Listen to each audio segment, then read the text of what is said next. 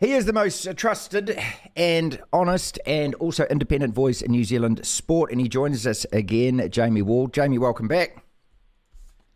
Thank you, Martin. It's great to be talking with you. I love the article that you have written for RNZ. I presume it's still Radio New Zealand. I know that they're going to combine and that they were Radio New Zealand National, but their website, it's still RNZ, isn't it?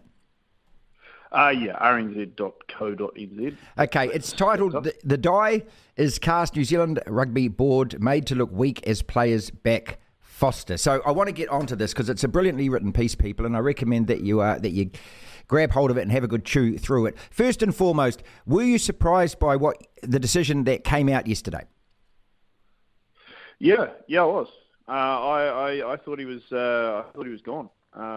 Everything I'd heard, both externally and from what I could gather from Mark Robinson's Zoom call on Sunday evening, pointed to him stepping down, so Foster stepping down, and being replaced. So yeah, it did come as a surprise, and I don't think I'm alone in that either. Okay, so you get the whispers like we all get the whispers as well. When did you think the tide turned? And look, that's not a silly question to ask, because surely it couldn't have turned just because of that result in Joburg, Jamie. I honestly think it did. I think it turned when Beauden Barrett was in the sin bin and the All Blacks dug deep and played like an actual All Black team for the first time in ages, and ground out what was a very memorable victory, and it gave ample evidence that things had changed within the coaching staff, and obviously with the personnel changes that they made, that the team seemed to have a new lease of life, and that whatever happens now, at least they're kind of pointing in the right direction after kind of treading water for a while. It seemed, or drowning, I'd say.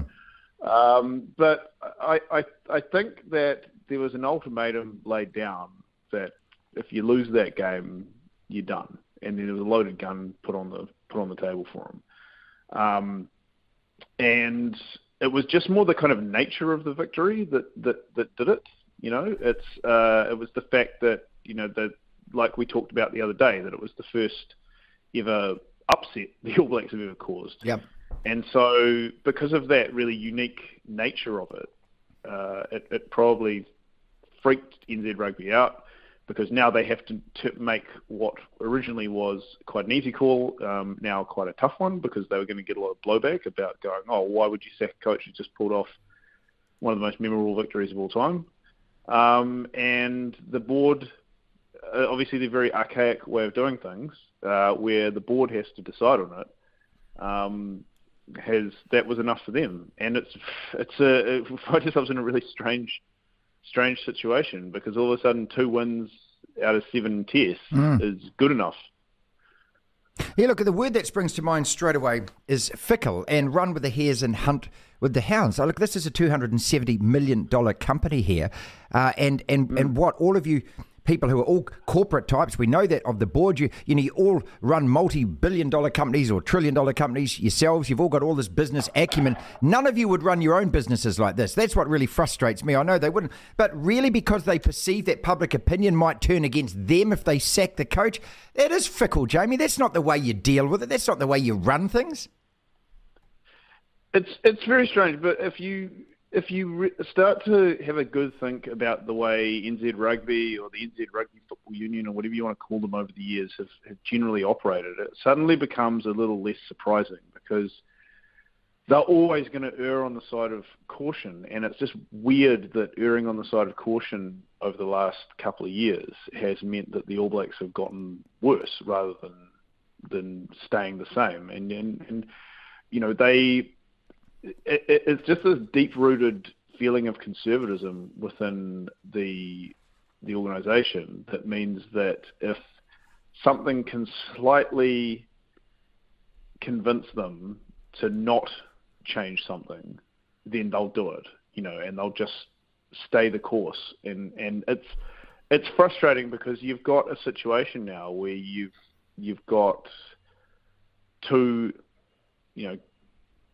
coaches, or I want to say compelling cases for coaches, but I don't think, that's probably the right word to sum it up. But you've got Scott Robertson kind of sitting there, and whatever happens to him now, it's going to be one of these great what-if stories going on, and it's because they couldn't make a hard call. I'm not now. I don't know what Scott Robertson's situation is.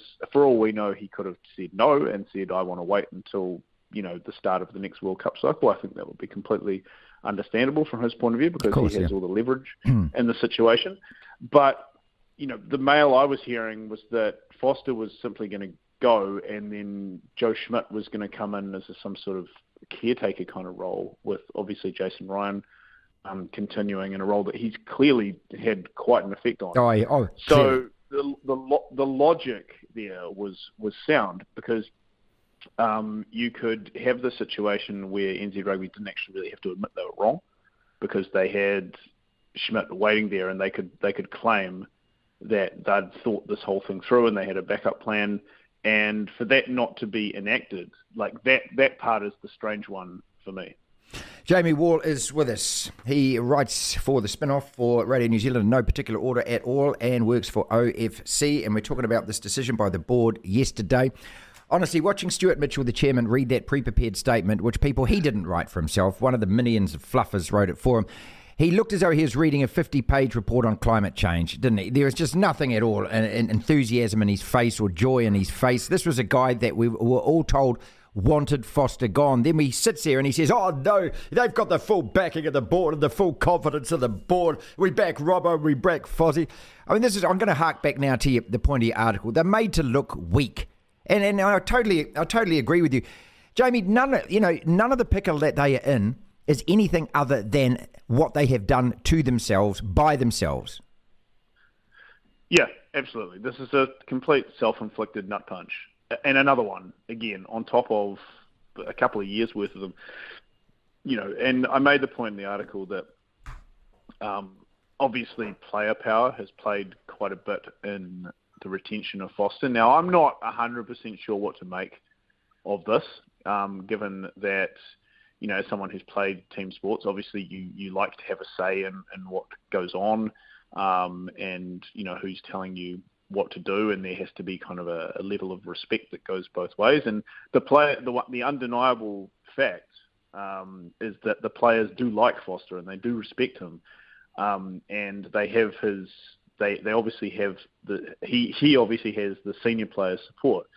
Now, the fact that they all felt so compelled to come out and say that, which is, as All Blacks, is very rare, because they generally, and this as well as I do, that they generally never say anything particularly interesting at all. No. So for them to feel like compelled to be able to say this is a direct result, I think, of those incidents that have happened over the last couple of years, and it goes back to the Silver Lake thing, where this deep division has been drawn between the governing body and the players themselves. And I think this, more than anything, is the most difficult situation that NZ Rugby could find themselves in, because now they have a unit of their business, which they rely on quite heavily, who is emboldened to question them, question their bosses, and with complete impunity, because they can't sack the All Blacks, because they've just retained, or they can't really sort of make any calls to move any players or anything, because I've just retained the one coach that has their full backing. Perhaps there's something to be read into that, about the way the players feel about their own situation and the role that Foster can play in them, continuing on, and also the team management itself. And we kind of talked about this the other day, so I don't want to repeat myself, but I think there is a high level of job protection going on within that business unit that I think that NZ Rugby probably want to do something about, but now have tied their hands over it. So there's a lot going on within that relationship itself, and when it really comes down to the core of the issue, it's not really about the coaching setup. It's not really about the way the team's playing. It's about that division, and it's about how that can be healed and strengthened and made into something, that unifies this governing body and its staff, rather than something that's holding it back. And there, I think, if we can start to look at that, if we can start to talk about that, and we can start to figure out how to fix that, then and only then are we truly going to move forward. I want one quote from your article, and I'm not going to spoil it for people because I want you to read this, people. It's on the rnz.co.nz site. Jamie Waller's written it. It is about the New Zealand Rugby Board. He said, made to look weak.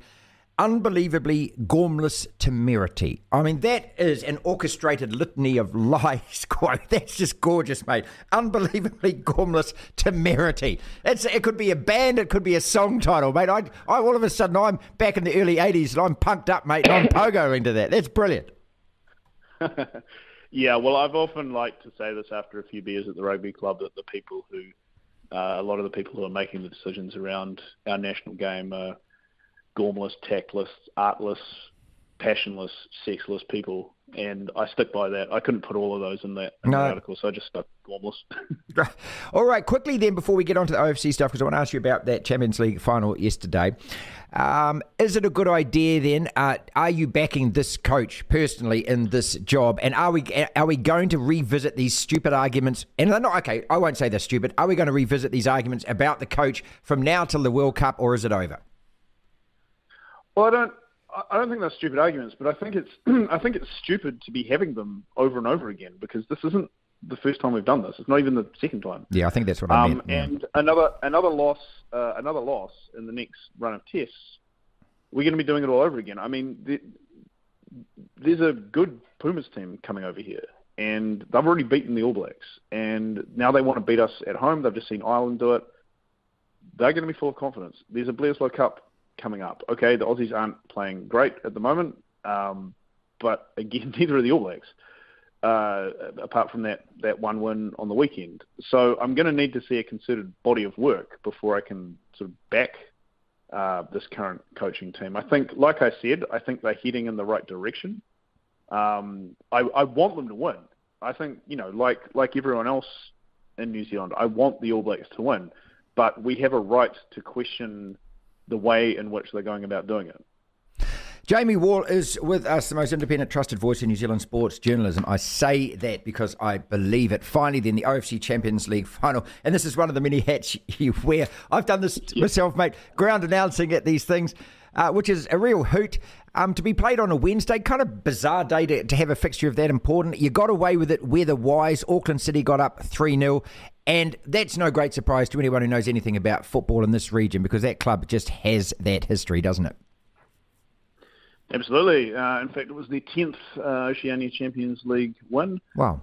They really dominated the tournament from start to finish. There were a few really good games, but it became pretty evident early on that they were a step ahead. It obviously helped that they were playing at home. It's been a while since a lot of those Pacific Island teams have had to come down to New Zealand, and we had a couple of nice days at the start, but the weather kind of packed in. It was cold. It was a bit windy.